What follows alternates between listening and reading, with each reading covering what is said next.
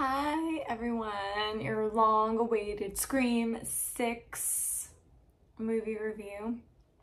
I went to the movies this last weekend and saw Scream 6. It's kind of weird. I saw the Scream franchise in my, early 20s, and so I feel like I'm kind of like late to the game, but I'm kind of like, I'm really enjoying the franchise actually.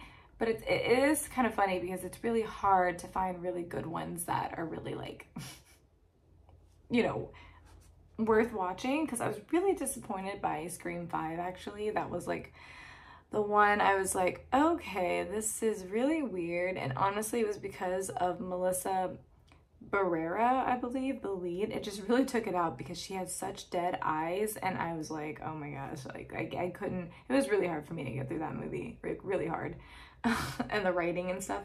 But anyway, Scream 6 is the sixth movie in the Scream franchise, and I actually was quite impressed. It is directed by Tyler Gillett, and also I believe his name is Matt Bettinelli-Oppelman. I will say, I don't know if the other one was like co-director or not, but like I have noticed like they really did work with her, the lead in this case, to be better this time around, but also it kind of works because you kind of see like kind of her being like emotionless still, but like being a little bit more psychotic and the trauma happening, which is what I felt like her character was kind of demonstrating anyways. But no, like they did a really good job writing this time, and the DP, oh my gosh, like great. Like these shots, I mean, this was the first time I actually really felt like anxious and like anxiety driven. They made Ghostface really like intense, like higher stakes, really like really aggressive and really like bloody and just like in your face. So I love what they did in that aspect. I know it was set in New York and Manhattan, and if that, in my opinion, it really didn't matter if it was set in New York or not, just because it didn't really make a difference. Like you didn't really feel like a very big city. They actually kept it pretty small, or it felt small, like a lot of the scenes. So I don't really know, about that, but it was kind of nice to see like Central Park and like, subway scenes that created that really that anxiety that I was talking about. I also have, I'm sorry if I'm all over the place, but I kind of have like random thoughts as it kind of goes on, but like I noticed that, there were like some pretty iconic scenes of like for the anxiety. I love the fact that Gail was kind of faced with Ghostface in this one, and like, talking on the phone with her, and that kind of scene like really stood out to me. They brought Kirby back, which I love seeing Hayden Panettiere, which was like really nice. And just creating that kind of like, bringing the newer characters that they brought in was not that exciting for me. They didn't really make you feel like they were significant in a way, and you didn't really care if they like died off, if they did or not. Also, this is like a non-spoiler free, just FYI. I also felt like Jenna Ortega did an amazing job. Like I was like, oh my gosh, so emotional, like really like owned her character. Like I mean, she did an excellent job. I loved watching her perform. I also felt like it's kind of funny just being like a mixed person, and like the black person that they did have, which was Mindy, which is played by Jasmine Brown. I felt like, I don't know, I felt like she was like the token like LGBTQIA plus character that's like, I know she was in 5, but it just kind of felt like she was just in to like give like the spiel, like the rules of like Scream that they kind of talked about in 5, and she's doing that thing again, and I felt like it was forced, and like we've seen it, and we don't have to keep on getting drilled in, and like there's supposed to be a comedic component to that.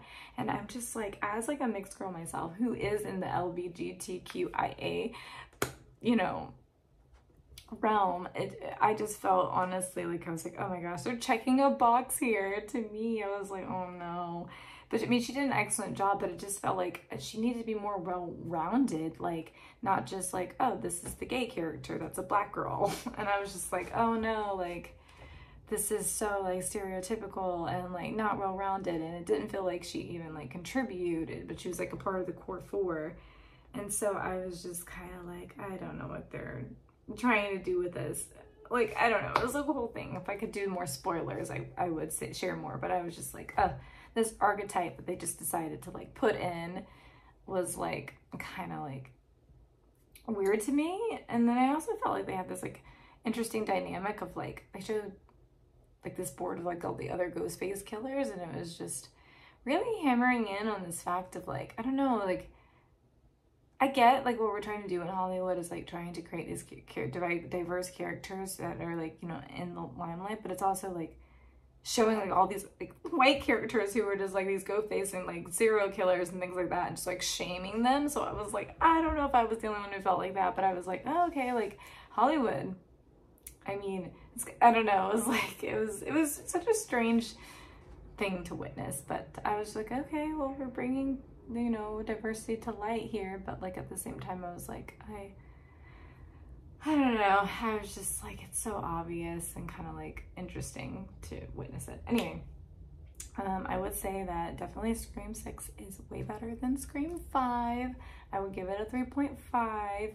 It's very fun and, you know, anxiety driven. I really enjoyed it. I had fun. I didn't go in having high expectations. I mean, when I saw like the beginning, I was like, oh, this is gonna be good. It played out, you know, I was like, okay, it was good. It was way better than what I expected. And yeah, that's kind of like the base I want to give. I want to go back into like more spoilers later. But yeah, like you should definitely give it a go. Go see it on the weekend with a friend or whatever by yourself. And let me know what you guys think. I'm sorry this is long overdue, and I'm sorry I'm not more organized. I will, as I give more reviews, have more of a system. But these are my main thoughts. And cheers. Have a great night. I'm doing the rest of my makeup. And yeah. Enjoy your movie experiences, and let me know what you guys think in the comments below. Okay? All right. Bye.